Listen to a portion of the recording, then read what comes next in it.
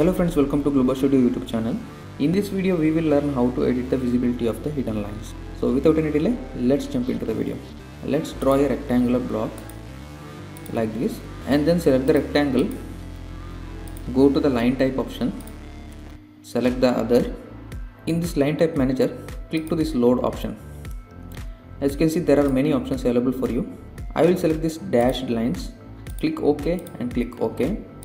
As you can see, I selected a dashed line, but the issue is the hidden lines are not visible here. So what is the reason behind this?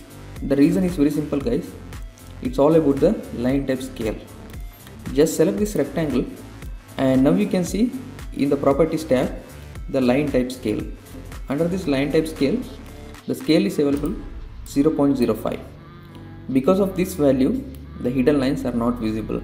Just change this value to 1 and then click enter. And now you can able to see the hidden lines. So this is how you can edit the rectangle or line if the dashed lines are not visible. And that's all guys for this video. I hope you guys learned something from this video. If you like this video, then please don't forget to like, share and subscribe. Thank you for watching. Bye bye.